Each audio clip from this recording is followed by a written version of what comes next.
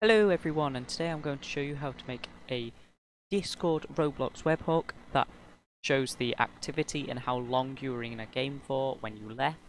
What it's going to look like is this. The player has played for hours, minutes and seconds. Okay, so I'm going to show you exactly how we need to do this, because this is really important for your game. So, in the description of this video, you can go down to the Discord, and you can download this. It's in the free scripts section of the actual part of the game. Once you've done that, what we need to do is we're gonna download it, and then we're gonna drag and drop it into the game.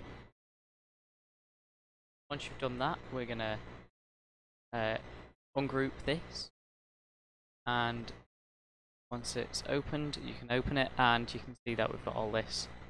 Yep, we're using a new type of proxy because the proxy got taken down, which was very helpful. This is pretty much all of the scripts that you'll need for this, and I'm just going to go through and show you how to script it if you properly. So we're going to download a script. Once now that we've got a script in place, we're going to start scripting. Local HTTP service equals game get service HTTP service. Okay, now that we're going to do local players game get service, and then players. And they've done that. It's local player data equals then the brackets, and then players dot player added connect, and then function and player. Now that we've done that, all we need to do is do player data. Then we want to do square brackets player dot user ID equals.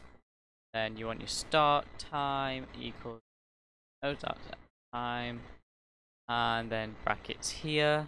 Now that we've done this is all perfect. This is all done.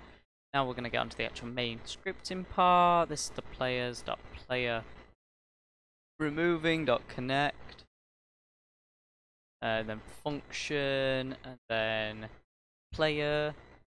And now that we've got that, we can do local end time equals o time. Okay, sorry, one mistake. That means players, and then local start time equals player data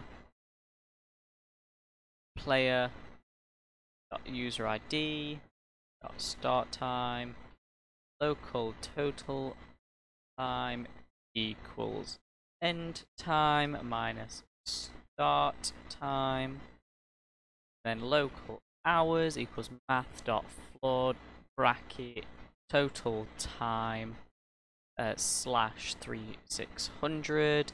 Now that that's done, it's going to be local minutes equals math dot floor, then bracket and another bracket, and that's going to become total time with a percentage sign and 3600, and then slash 60.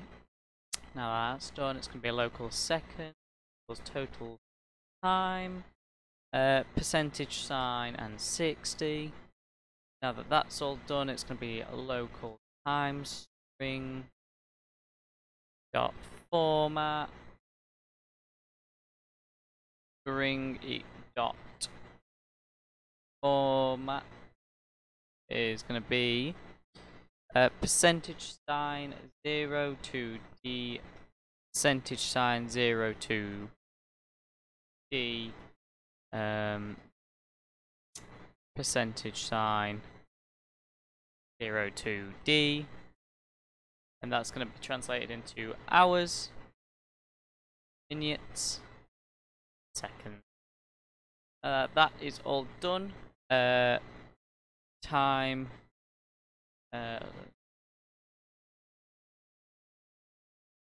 time string equals string dot format. Then we can get onto the actual scripting process, the actual webhook, sorry. This embeds.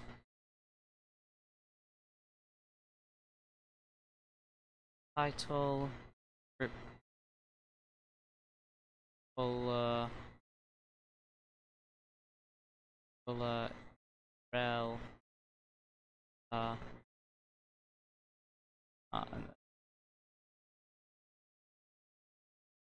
box, leave a logger, URL equals, color equals, that's going to be 0xFF1234.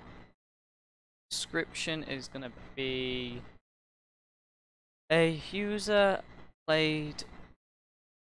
has been online for, that's time, and then time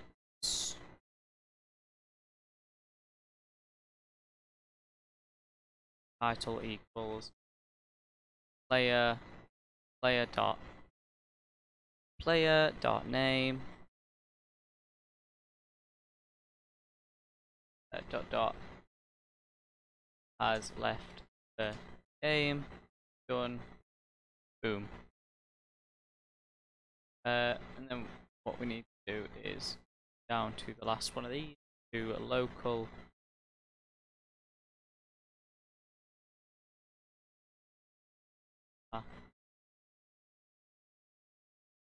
also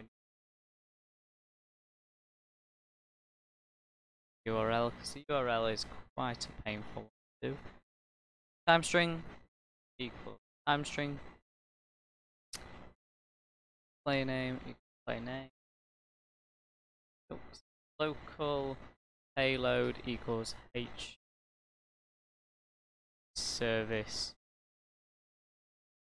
Okay, so no, that needs to be encode. Data, then HTTP service, host async, and that's going to be https://web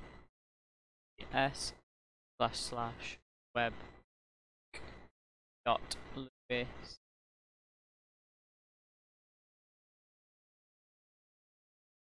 .dev/API and / whatever the rest of your code is.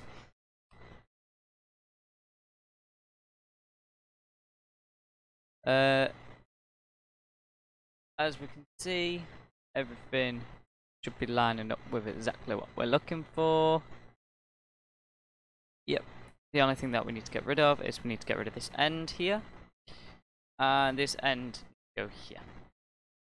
As you can see, all working perfectly dandy, and that sends a webhook to here that they have left or joined, and it gives them the time, the seconds, the minutes. All of that will be in the Discord. It is in the free script section of the Discord right here. So once you join, press that. And that is all you'll need. Thank you for watching, and bye bye.